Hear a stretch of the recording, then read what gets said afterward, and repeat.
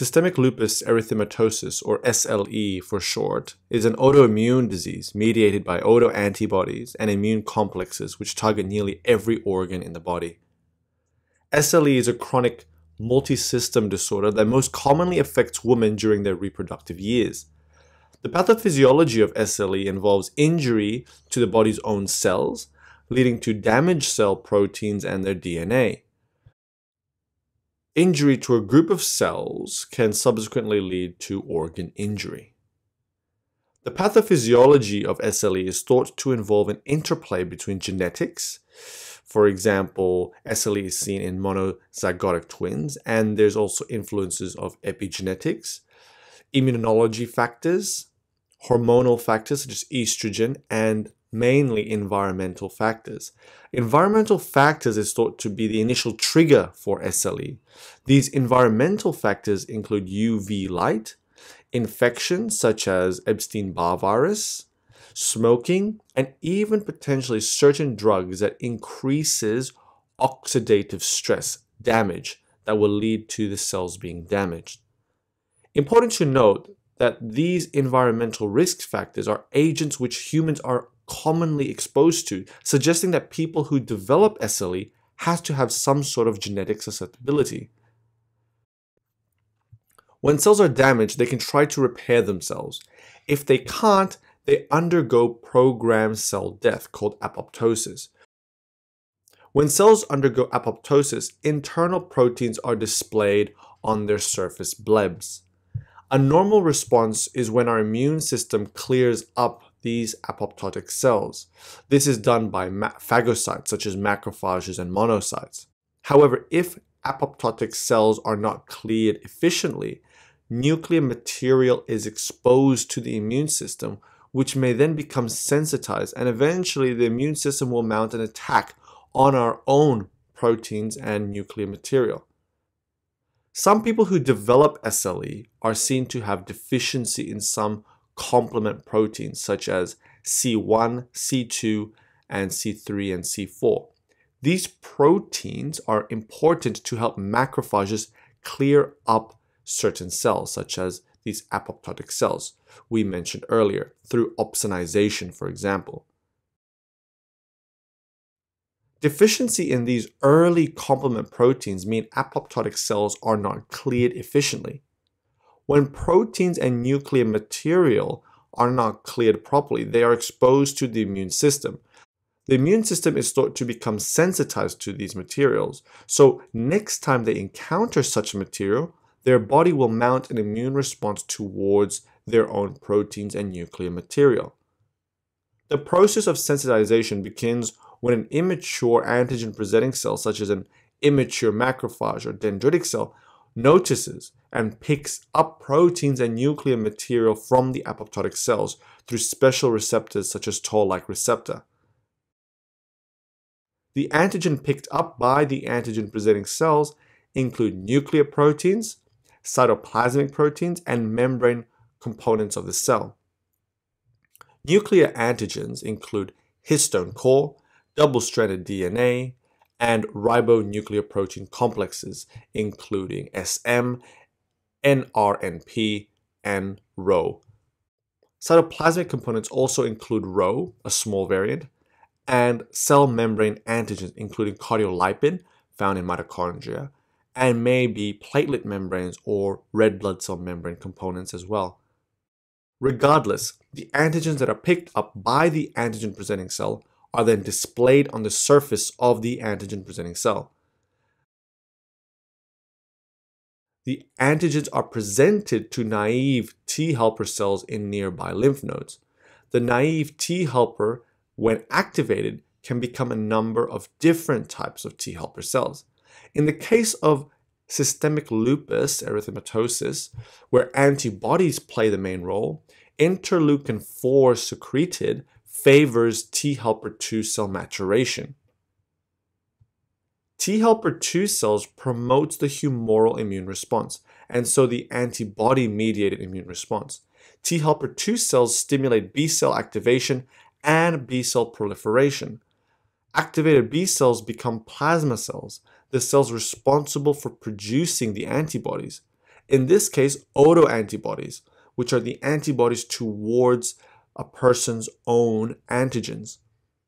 Remember, the antibodies produced target the antigens which the antigen-presenting cell picked up, such as the double-stranded DNA, the histone, the SM, the Rho, the cardiolipin. Therefore, the antibodies produced are autoantibodies because they target self-antigens. Most of these autoantibodies target the nuclear proteins of the cells, which are collectively known as ANA. Now, these autoantibodies can also form immune complexes when exposed to their target antigens. The antigen targeted are found in all cells, and so these autoantibodies can easily target any cell in the body. When the autoantibodies come in contact with nuclear proteins, for example, a few mechanisms of inflammation can occur.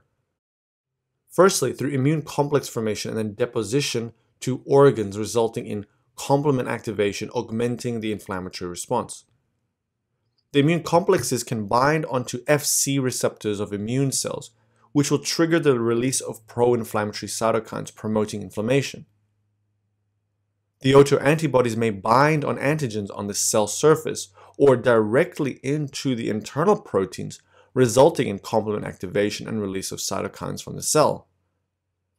Finally, the immune cells around the area are eventually sensitized to the antigens, and so when the toll-like receptor detects nuclear antigens, for example, they will release cytokines, promoting the inflammatory response. These different mechanisms cause inflammation to the surrounding area, causing further organ injury and damage. This will further cause a cascade of damaged cells, and the cycle continues. Once the inflammation settles through the intrinsic regulation of the immune system, the body will slowly recover. However, SLE is an ongoing chronic illness. A feature of SLE are its flare-ups. Flare-ups or flares in SLE appears to reflect immunologic memory. Flare-up occurs in response to another exposure of the antigen. So really, any precipitating factor that causes cell or mast cell apoptosis can trigger flare-ups. And apoptosis exposes the nuclear materials to the immune cells. Precipitating factors include sun exposure, infections, stress, surgery, and pregnancy.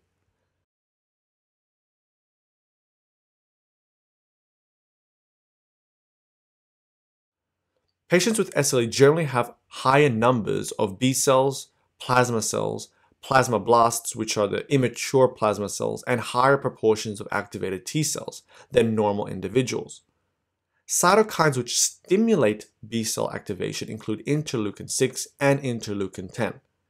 At least 50% of patients with SLE have increased levels of B lymphocyte stimulator, a growth factor for B cell survival, maturation, antibody production, and differentiation into plasma cells.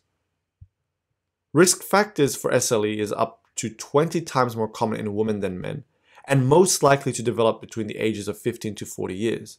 Female sex is a risk factor due to the role of hormones, which increases the susceptibility to develop SLE.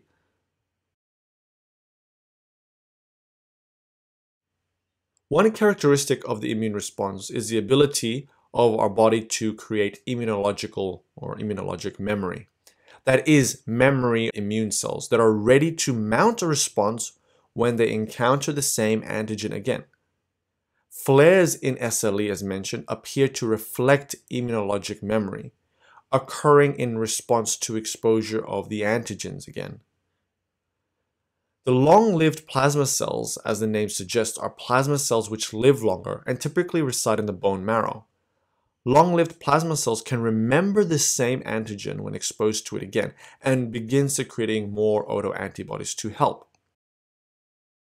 Finally, to complete the diagram, we talked about T helper 2 cells, which help mount the humoral immune response. Then there's a T helper 1 cells, is the other arm of the T helper activation. However, T helper 1 cells promote the cell-mediated immune response and so do not play a big role in the pathophysiology of SLE. There are many signs and symptoms of SLE. Most complain of constitutional symptoms such as fatigue, myalgia, weight loss, and fever. The most common symptom or sign is a UV-sensitive butterfly rash over the nasal bridge and malabones, which occur in 50% of people. Individuals can also be sensitive to light. The other cutaneous feature include discoid rash.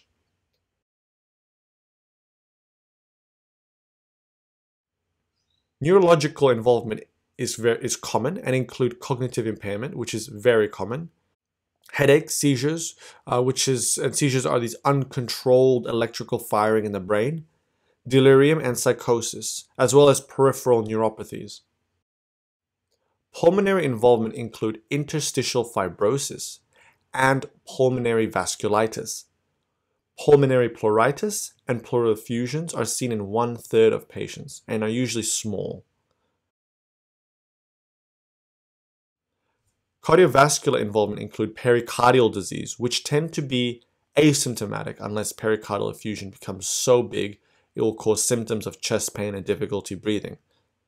Asymptomatic myocarditis is also common, and there is also a risk of valvular heart disease. Hypertension is a common complication of SLE and has to be well managed. Hypertension is probably due to complications of renal involvement seen in SLE.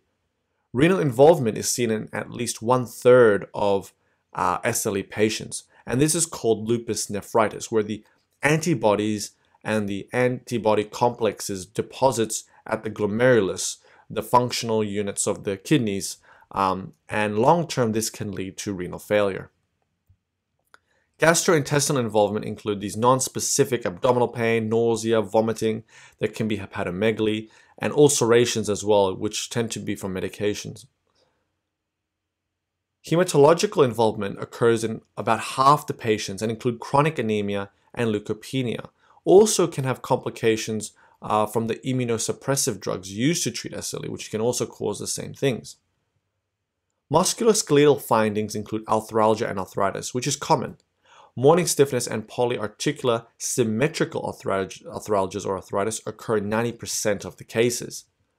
Patients with SLE can experience Raynaud's phenomenon, which is an episodic pallor or cyanosis of the fingers due to vasoconstriction of the arterioles in the fingers in response to cold or emotional stress. Finally, osteopenia and osteoporosis is an important part of SLE and is a multifactorial cause in SLE, which we will learn about later. Investigations for workup for SLE include a full blood count, electrolyte urea creatinine to look for kidney function, LFTs, liver involvement, and CRP, ESR for inflammation. Urine tests, which involve urinalysis, urine microscopy, and urinary albumin-creatinine ratio is very important to monitor kidney function. SLE serum markers must be ordered. These serological markers are essentially antibodies detected against self-antigens. The antigens we discussed, which include nuclear proteins, cytoplasmic and cell membrane components. These serological markers include antibodies against double-stranded DNA. You can find antihistamine, anti-SM, anti-Rho, anti-NRNP. All these antibodies target different nuclear proteins. Anti-nuclear antibody, or ANA, is another test to order, which really encompasses all these antibodies. ANA should be ordered in someone suspected of having SLE or any connective tissue disease. Then there's other tests such as ENA, anticardiolipin, and anti-rheumatoid factor. Serum markers associated with disease flare-ups include reduced complement 3 and complement 4, and increase in anti-double-stranded DNA. Remember to think about drug-induced systemic lupus erythematosus for someone with no history of SLE, someone who also recently began a new drug and has a positive ANA. Management of SLE involves just general principles such as avoiding UV light exposure, vitamin D and calcium supplements, reduce the cardiovascular risk through weight loss, stop smoking, stop alcohol, and also managing the cholesterol. Now, to understand how the pharmacological drugs help in SLE, let's quickly revise the immune response again. So remember, antigen-presenting cells presents a self-antigen to the T helper cell. Interleukin-2 is a cytokine which stimulates T helper activation and proliferation. The interleukin-4 is one that helps produce T helper 2 cells, which then activates and promotes B cell activation. Activated B cells become plasma cells, which produce autoantibodies, a hallmark of SLE. Examples of pharmaceutical used in SLE include tacrolimus, which is a calcineurin inhibitor, inhibiting interleukin-2 production and function. This will suppress T cell activity. Mycophenolate and azathioprine are drugs which reduce lymphocyte activity, both the B and T cells, suppressing the immune system. Belimumab is a monoclonal antibody that blocks the B lymphocyte stimulator. Remember, this molecule, which is overexpressed in people with lupus, promotes the survival and differentiation of B cells. Inhibiting it, therefore, aims to reduce antibody-producing B cells. During the inflammatory process in SLE, specifically during the flare-ups, immune cells and damaged cells release pro-inflammatory cytokines. Glucocorticoids are a mainstay for SLE and help suppress this inflammatory response. NSAIDs are also useful, especially for musculoskeletal pain associated with SLE. Controlled blood pressure, as mentioned, is important in SLE. Antihypertensives are therefore important.